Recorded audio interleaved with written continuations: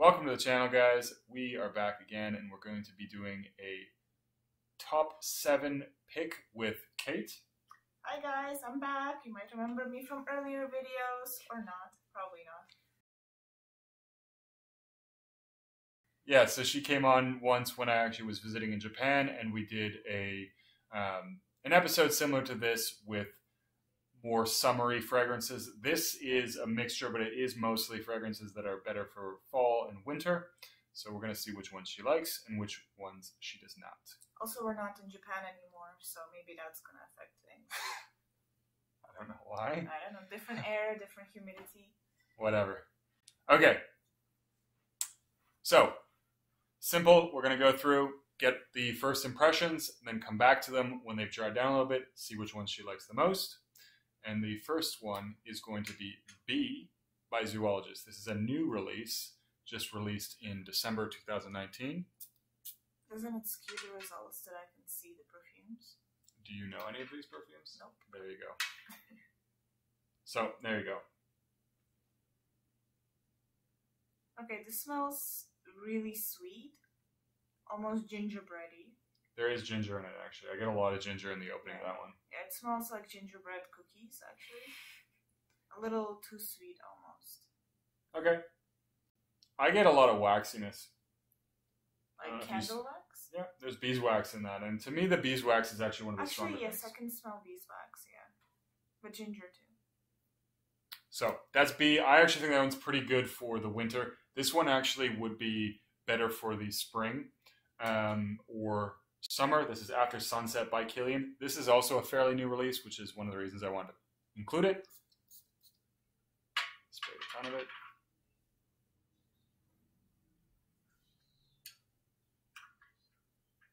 This smells a little bit citrusy. It's a very sharp,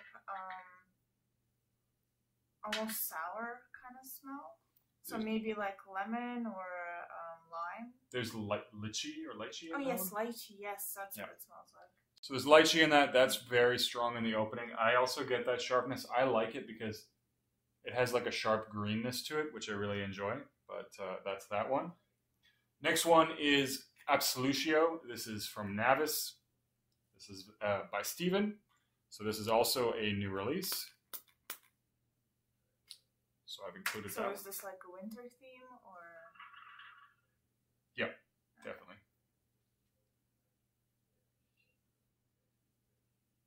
So. You don't like it. It smells like, if you spray an air freshener in your shoes and then, it kind of takes a little time to air out. So then the original yuckiness of the shoe is coming back, but you can still smell the perfume. This is what that smells like. I mean, there's something sweet about it. Maybe a little bit of a pear. There's a cherry in there, maybe. Cherry. Yeah, so there's a bit of fruitiness, but overall it's undercut by something bitter, something. There's a lot of cinnamon and saffron. I'm not getting that at all. To me, that's kind of like the spiciness. That's what I get from that one. Yeah. Well. Do not recommend. That's too bad. I like that one. Okay. So this one is Enigma Parfum Cologne, also a new release. Also better for, you could maybe wear this in the spring. I wouldn't wear this one in the summer, but this is definitely a fall winter winner for me. Okay, this one's really nice. It's sweet. There's something fruity about it. A little bit Christmassy. Maybe apples? Or... Do you get... So some people say there's like a Coca-Cola vibe in the opening? Yes, absolutely. Yes, Coke and apples. Okay. I don't really get the apples. It's got a lot of tobacco in it. And I think once you mention Coke, it's kind of hard not to smell that. The cola doesn't last that long. I kind of wish the cola lasted a little bit longer. But to me, there is vanilla in it, and I think benzoin or something, and both can be quite sweet. So that might be. It actually smells like cherry cola. That's what it smells like. Maybe like Dr. Pepper. Okay. Yeah. All right. It's fair enough. I definitely get the cola vibe. This one is Rude Elements. This was the first release from Kerosene. Let's see how this one goes off. It's also got oud in it. Oh, it's oud. It's wood. Oh. It's a kind of it's a particular kind of wood that is used in a lot of perfumery. A lot more. It's been like used in Eastern perfumery more so, but it's definitely become a lot more popular in Western perfumery. This is actually the first time I've smelled this one, but given that it has oud in it, I just think it's probably better for the colder weather.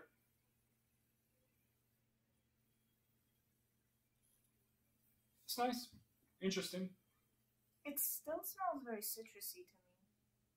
Like a very light, sharp fragrance. I mean, definitely this wouldn't be like a winter fragrance to me. This would be spring, like early summer. It is fairly fresh. I feel like I actually agree with you. There's a lot of fresh. There is a lot of freshness in this. But I do get the oud in it. I guess you don't know what oud smells like, but I definitely get that oud vibe. I smell more like more flowery, maybe like freesia. I actually don't know the notes on this one. But it's interesting, and yeah, I think you're right. This is much fresher, so perhaps better for the spring and summer. This is also another new release. This is Byron Mad, and this is a limited edition. I don't know if they even still have any left, but I have a sample here. Actually, if I remember, because I have smelled this, this one is a little bit fresher. Compared to the previous one, or in general? Just in general. Yeah, that one, I mean, that one you probably could wear in the spring. Yeah, I mean, it's fresher than the previous one. It has less bitterness. I'm again getting some kind of like a lemon or lime type of citrus. Maybe. But it also smells a little bit generic. Like if you imagine a very, I don't know, just generic, citrusy, kind of fresh smell of a perfume, that's what it smells like. It's not a scent that like lingers or is somehow unique. That's actually the feeling I had with this fragrance, is that it had a very generic type of DNA to it.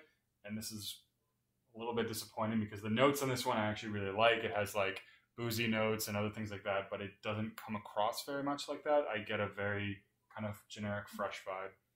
Okay, this one is called Freud. It's by Svensk Parfum. I'll tell you, well, you'll see in a bit. No, I won't say anything. There we go.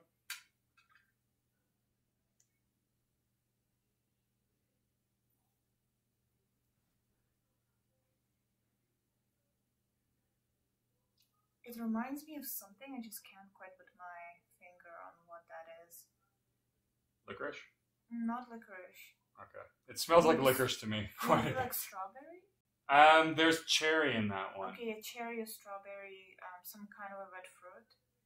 Yeah. To me, it smells like cherry Maybe licorice. like a berry compote? I can't figure out which one I'm smelling right now, but something is very strong. So this one, this actually to me smells kind of like Twizzlers. It smells a lot like Twizzlers. I like it, but it does smell like Twizzlers. Yeah, some kind of a red fruit. I would also say it's a kind of feminine. It smells like food, I guess. Yeah. But it's supposed to, if I recall correctly, smell like a Swedish dessert treat that has cherry in it. And so that's probably why it has a foodie smell. But to me, again, it smells a lot like cherry or Twizzlers. This last one, I have not smelled this one at all. Velvet Vanilla, I think it's Mancera, and this was given by the Scented Engineer, so thank you for sending this way. But let's see what it smells like. This is definitely, if I recall, going to be one that's for the winter.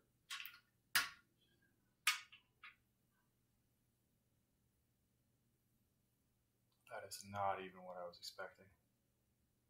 Does it not smell like vanilla? I mean, there's a lot going on there. I guess I was expecting more like just vanilla. But I think there's a lot of other stuff happening. I do smell a little bit of vanilla, but there's also something like some kind of an allspice, like a cakey, maybe even like a carrot cake smell. Actually, I love carrot cakes. Yeah, that's what it smells like. I can't quite put my finger on what But I'm it smelling definitely there. smells like some kind of a pastry. Okay, so we're gonna go back, smell all of them, and pick a top three. Are we picking top 3 for the winter or just in general? Just the 3 that you think smell the best out of these 3. Out of these more than 3. So, in an unprecedented event, Dun, dun, dun, dun. Or should I say dun dun dun?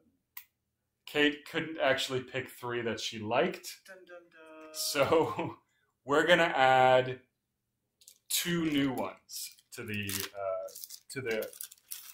mix. I feel like So you did this on purpose. You just you picked all the ones you knew I would hate, and I thought you would like maybe B, and I was hoping you'd like Freud.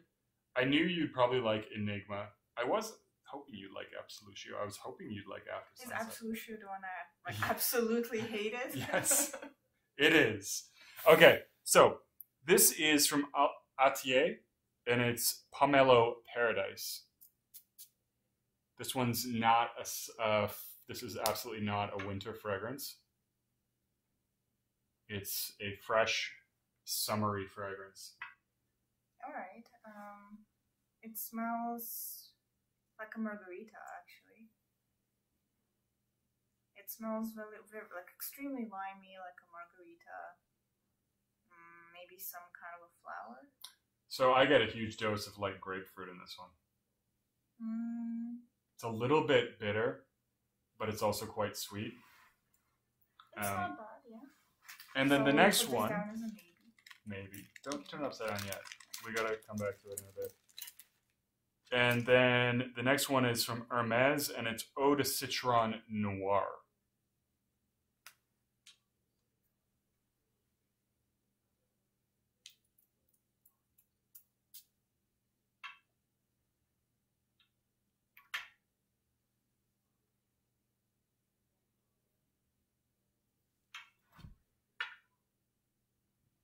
This one reminds me of the Freud one, or?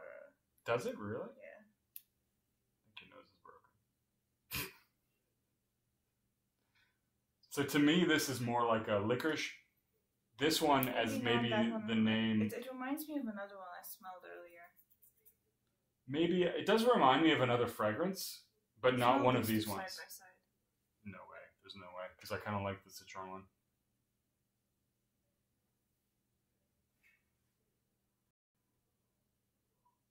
Yeah, I can see. I mean, there's like a similar DNA there. Mm-hmm.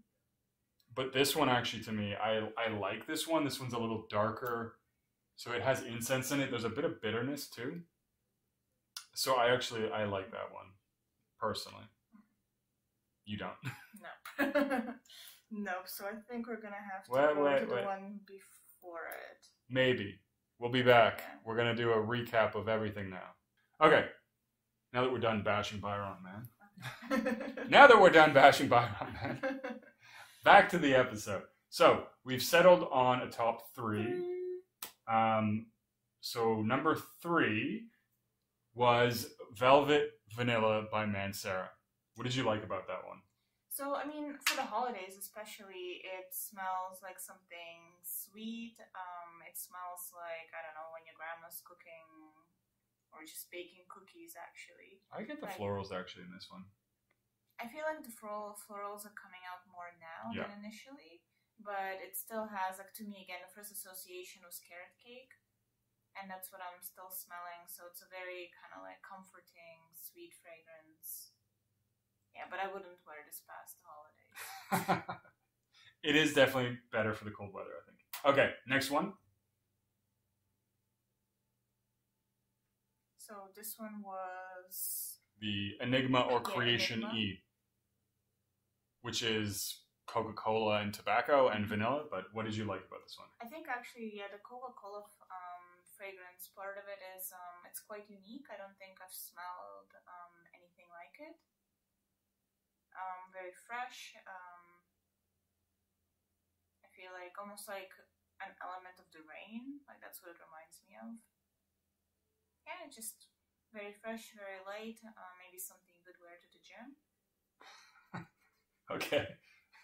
I don't know if I'd wear it to the gym personally, but it is fresh. There's a freshness. This is like a new line that he created called the Parfum Cologne line. So the idea is that he has these fragrances in a parfum and they're a lot more thick and heavy. And these are supposed to be fresher and lighter takes, right? So I do like that one. I'm happy I picked that one up. And this last one was Atier Pomelo Paradise. Yes, so this one has the freshest, the most kind of margarita, limey sort of, scent to it. Definitely something perhaps for the warmer weather, something to wear in the evening.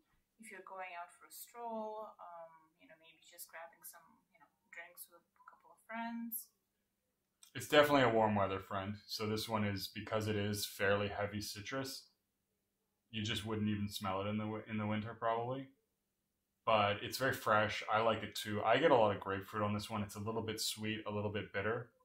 And I love the smell of grapefruit. I think it's just because it reminds me of eating grapefruit in the morning. I can't quite smell the grapefruit, but definitely a citrus of some sort. Have you guys smelled any of these fragrances? Let me know in a comment down below which ones you like. And subscribe. And as always, don't forget to comment, like, and subscribe. And I'll see you guys in the next video.